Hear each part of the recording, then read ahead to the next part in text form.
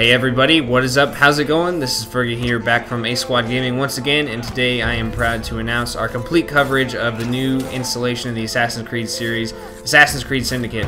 Today we are going to start, after my first looks video, we're going to start off with a kind of 10 things you really need to know when you're jumping right into the game. And we're also going to cover a few of the major changes that have been involved, because there are a few different things going on in this game that might confuse you a little bit right off the bat, but most of them are pretty great and I think you're going to like them. Alright, so our first major change, I'm really not informing anybody of this, you're going to figure this out pretty quickly, but the main protagonists in this game are twin assassins. That's right, for the first time we do get to play as two different characters throughout the entire game. One of them also is a female, which I think is another first. So this is a great new introduction to the game, along with the fact that both of them play very differently as well. It's not like having two of the exact same characters that have the same moves, same abilities, same skills and stats, everything like that. They both play very differently. Jacob is actually more oriented towards beating people up and just kind of hand-to-hand combat, while Evie is more focused on stealth and actually kind of more the assassin-y approach. You can actually switch between them in-game just by going to the pause menu and clicking the right stick, and you can switch in between them almost whenever you want. Some of the missions in the game kind of require one or the other, and you can't always double up, but most of the time you can play with whoever you want, and they will both be playing very differently as well, which we'll get to in a second, depending on what gear you have them using and how you spec them in their skill trees, which is what we'll talk about next.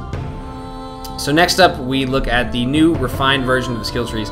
Now back in Assassin's Creed Unity, obviously we had skill trees, but these work a little bit differently than they did back in Unity. In Unity, really, they were more focused on multiplayer gameplay, whereas these are focused on the complete play style of your character and how exactly you're going to focus each of these individual characters. I'll start off by saying almost everything you do with Evie and Jacob is individual. Now, if you buy gear or buy equipment or things like that, it is shared. You can equip it separately, but all of their skills, all of their gear and their stats is separate, so you can spec each of them very, very differently.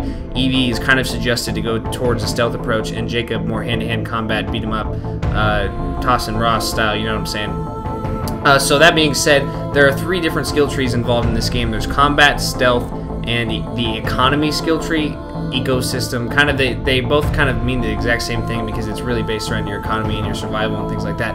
Combat obviously is more focused towards Jacob. You can see the moves with the red and blue diamonds. The red means Evie and the blue means Jacob. These skills can only be purchased by them and give huge bonuses to them. So that's kind of why they suggest you take a specific route with your characters. There you can see my almost maxed out Evie tree. But other than that, really, you can spec however you want. There's a lot of great skills in these trees. They're going to improve your playstyle in a lot of ways. For our third and fourth things on this list, we have the return but the refined and improved versions of special kind of customized inventory items, as well as the return and improved versions of crafting. Now, these synergize very well together, and I think they're put together very well in this game. Now, in this game, we have three types of primary weapons. We have iron knuckles, cane staffs, and kukris.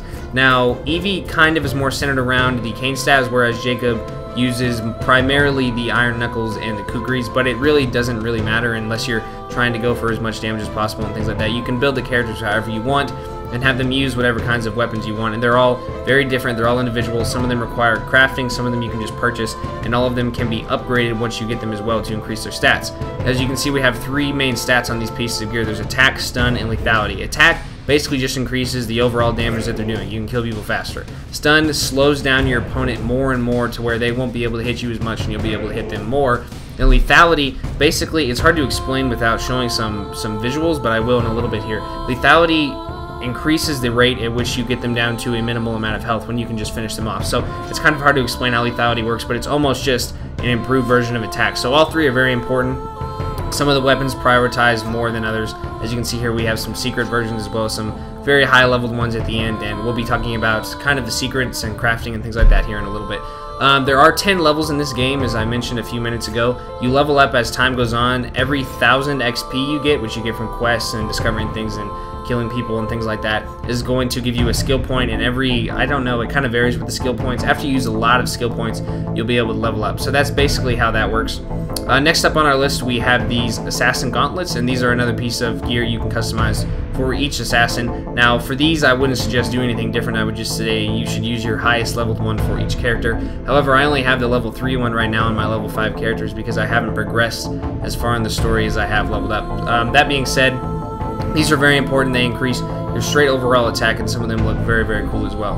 As you can see, we have the return of firearms as well. Some of these are a lot more powerful than previous titles because this game is based in Victorian London, which is about 1860. So we are getting to the point where firearms are going to start getting the advantage over melee weapons. So I don't know how much further they can really go in time with the series, but you never really know. Some of these pistols are absolutely amazing. This last one, I believe, here is kind of just a full-on semi-auto, and a couple of the others are very, very good as well. If you just spam Y, you can kill an entire pack of people if you have enough damage on your pistol. However, bullets are very expensive, and replenishing them is expensive and things like that, so keep that in mind.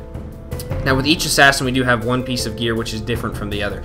Evie uses capes, and Jacob uses belts. Now, each of them give the exact same amount of stats, defense, and stealth, but obviously they look different. When you change the outfit that your character is wearing, which I'll talk about in a second as well, you're still going to be able to see all of the customization you have, which I think is another good decision they've made in this game. As you can see, a lot of these need to be crafted, and we'll get to crafting again here in a second, but I'm just showing off the different kinds of customization you can have between the two individual characters, because there are a lot of changes you can make that will synergize with a lot of how you're building your stats, which you can see if you go out to the inventory menu. You have defense and stealth as well as the 3 main weapon stats, and you can build these very differently depending on your skills and your gear and things like that. The second to last thing we have here are different outfits. Now, these are fairly expensive, but they do give very powerful overall passive bonuses depending on which outfit you have on. I have the original generic ones for both characters right now because they increase your weapon damage, which with cane swords and iron knuckles. That's why I'm doing that. I still need to work on upgrading them, but there are a few others you can unlock, as well as the Master Assassin outfits, which look really cool and are also really great. So keep an eye out for that. Now, our final thing we need to look at, which is returning community as well as a couple other games as well, is the use of colors. Now, they really streamlined this. It's actually very simple. A few of these you can buy right off the bat. They do look a little bit nicer in the other outfits, not the generic ones. And the other ones can be unlocked via pressed flowers, which are very similar to the collectible system in Unity, which allows you to unlock cooler and cooler looking dyes depending on how many of them you collect. So as you collect more and more, as you can see, you can get all the way down to this really sexy crimson dye, which looks really nice after you find all 30 of the pressed flowers. So keep that in mind. Keep your eyes open. The symbol on the map is just a little kind of flower. You'll be able to see it pretty easily. Alright, so next up we take a look at the fourth thing in this guide, and this is the revamp, the overhaul of crafting. Now, crafting in this game, I do enjoy it. It works very smoothly, and really it kind of increases the progression of things and makes things a little bit more difficult, which I enjoy a lot. So we do have the inventory upgrades here, as well as the craftable gear upgrades, which you can look at in separate tabs. Here we can just increase the damage of our throwing knives, of our bombs, of everything, how that really works, our medicines and things like that. Crafting really can persist up to 3 different things. It's going to cost a certain amount of money, it's going to cost a certain amount of materials, which you'll find by killing people in chests and from mission rewards and things like that. And the third thing it may require is a schematic, I believe is how you pronounce that word. I couldn't kill it right there, but with the schematic things, they're normally going to be the best kinds of gear. You need them for all of the assassin gauntlets, as well as a few of the best weapons in the game, most of which will be secret. That being said, these are very difficult to find. Some of them may be in golden chests. You may get some of them for long, drawn-out quest rewards and things like that. So you have to be pretty lucky to come across these. Everything else can just be straight up crafted. Alright, so the fifth thing we're going to look at here in this series of major changes is the incorporation of the Rooks. Now, this is the gang that Jacob and Evie start once they get to London. They decide, as they conquer all these areas, kill all these people, that the ones they don't kill, they're going to join a gang, and they call this gang the Rooks. You can tell your gang members if they're wearing this very ugly green and yellow uniform. They'll be out in the street. You can press RB. They'll join you. You can have them attack for you, drive getaway vehicles for you, and things like that. You can also improve the weapons they use, along with some of them may be brutes, some of them may use very long rifles and things like that. We're going to look at this here in the gang upgrades menu, which is really how you can control how the Rooks operate, and they'll also give you a lot of really good passive bonuses to help you through the game and get you a lot more money overall and things like that.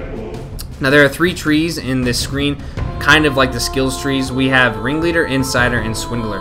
Now, Ringleader is really focused on what kinds of Rooks you're using. It's focused on the Rooks themselves. You can change what kinds of carriages they drive. They'll be faster and lighter and things like that.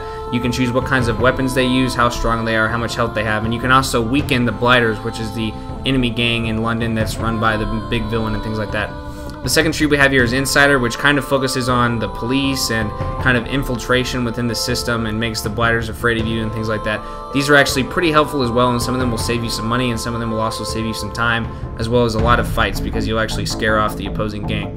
But however, Swindler, I believe, is the most important of these 3 trees. Swindler is going to save you a lot of money, gain you a lot of money, and make things a lot easier for you as time goes on. I'm actually going to talk about this tree later on, maybe tomorrow. I'm in a guide on helping you make the most money possible as early as you can in the game. So remember Swindler tree, because if you put money and you invest it into this tree as fast as you can, the return value is going to be great and you're going to earn a lot more money. But really the most important thing is where all this money comes from and where is our home base, where is this upgrade screen and things like that. Now, one of my favorite innovations in this game is the inclusion of the train home base. Now, basically, if you remember from every other Assassin's Creed ever, you always have some kind of base where you can look at all your screens, all your mementos, all your awards, and things like that. However, in Syndicate, we have a full functioning moving train that actually drives around London. You can actually jump on it in live time, jump off it in live time, and you can either fast travel to it, or if you're close to it, you can just catch it if it's close to you. Now, there are 4 carts in this train. The first cart, I mean, all of them really have souvenir areas where you can look at all your rewards and things like that. But the first one does include the gang upgrades menu, the one we just looked at. The second one includes the sequence, you can kind of switch in between sequences. It's sort of hard to explain until you get into the game, but that's really how that works, as well as your main primary safe from all your investments. So that's where your money's going to come in. If you're familiar with other Assassin's Creeds, you're going to get money from this safe every half hour, and if you get the right perks, you're going to be getting more and more money as well. The third cart really has no purpose. It's just for your rooks to hang out, and the fourth cart is where you can change your inventory and change your gear and things like that, as well as you have a little shopkeeper in order to upgrade some of your gear and replenish your materials. Now, as you can see here, we're right in the middle of London on my train, and if I go out of the pause menu, we'll continue driving around, so I can actually jump off if it's close to my destination. I can fast travel to and away from it, and it's a very, very cool innovation for travel. Now, speaking of innovative travel, let's take a look at my favorite addition to this game for our 7th major change. Now, this is the grappling hook. Very early in the game, around the time that you actually get your train home base, you're going to gain access to this. Now, this is basically a long-range sniper rifle grappling hook which you can zip line across. You can even climb upwards on it if you need to get to a higher location. It is really great, and it improves the speed of your travel just exponentially, and it's also a lot of fun. You can assassinate people off of it. You can move from building to building very quickly across gigantic gaps, farther than you'd ever think, and it is just a whole lot of fun. I think it's a very great introduction to the game. It's not glitchy. Everything works very well. Everything overall works very well in this game. I must say, if you're familiar with Unity and you were kind of thrown off by the launch of the game, how buggy it was and things like that, don't come into this game having the same negative thoughts, because they did a very good job on this game. It's made very well, and I haven't encountered any issues at all. Another version of mobility and kind of travel we look at in this game is the introduction of carriages. Now, we have been able to ride in carriages, and we've had a boat in a couple games ago, but in this game, it kind of reminds me of Grand Theft Auto, honestly. You can actually come jack people's carriages off the street whenever you want. There's many different kinds of them. You can drive them around, you can run over people, you can bring down lampposts, and actually cause a lot of destruction, and it's a lot of fun.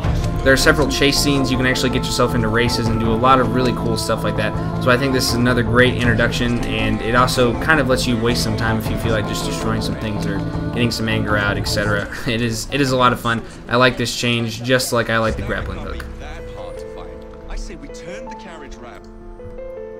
Now for our 9th major change, we take a look at the perks menu under the progression log. Now, this is just a minor addition that actually is very helpful and can give you a little bit of something to shoot for as you're playing through the game, just involving kills and different kinds of styles and strategies and things like that.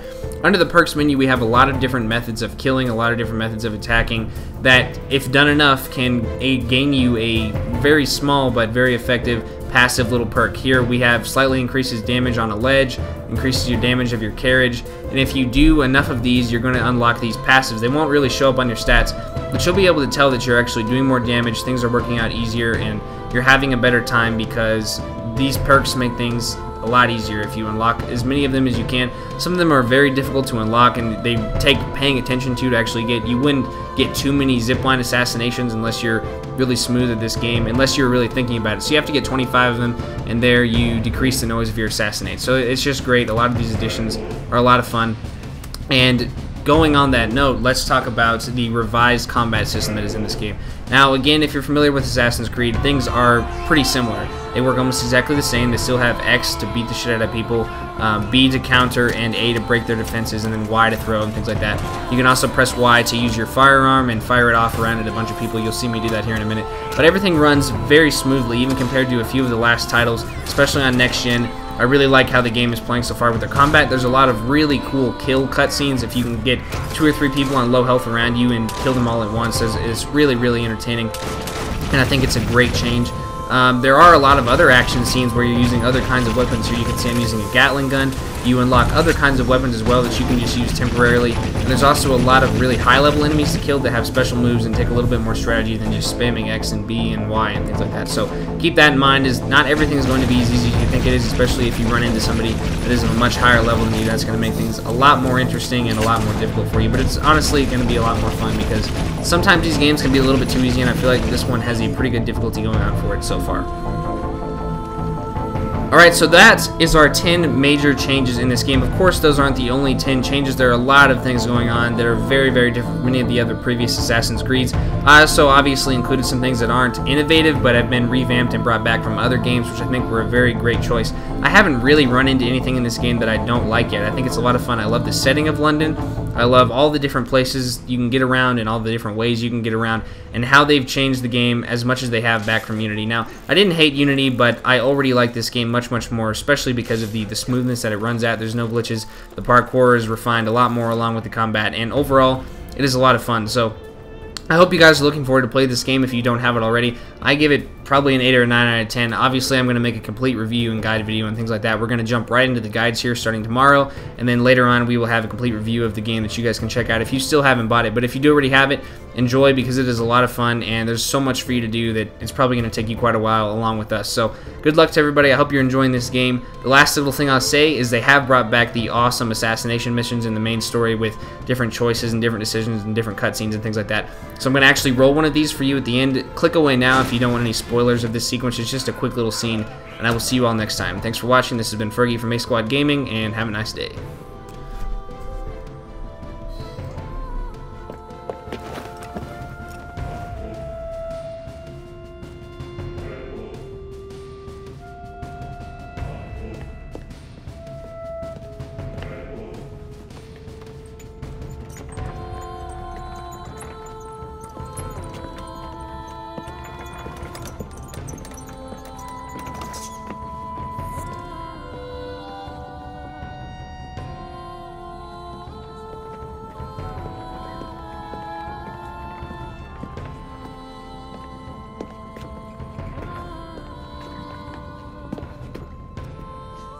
Here it is, Doctor. We will continue our experiment shortly. In a moment, we will compare the brains of our 2 specimens. Since both specimens had a propensity towards violent behavior, we should see similar protrusions in specific parts of their brains. Corpses do not have boots.